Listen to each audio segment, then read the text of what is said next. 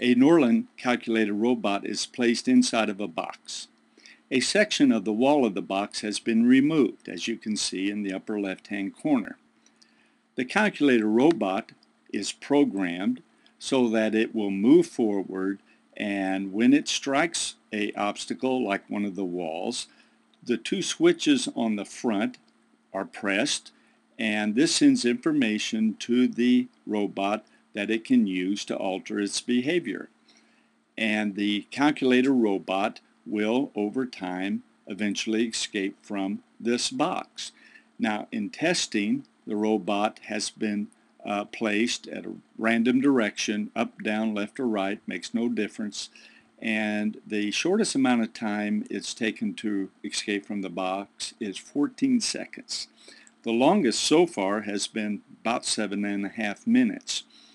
So there is no way to predict how long it will take the robot to escape from the box.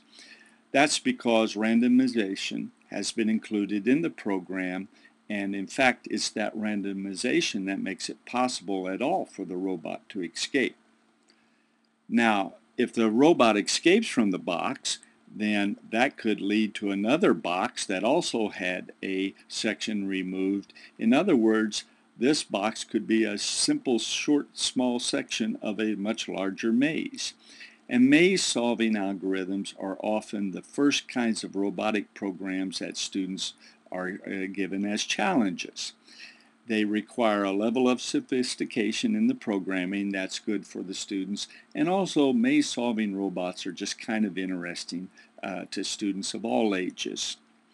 Now, the calculator robot can sense, in a very elementary way, touch with those two front switches, but it has no sense of sight, no sense of sound, cannot hear, and no sense of smell.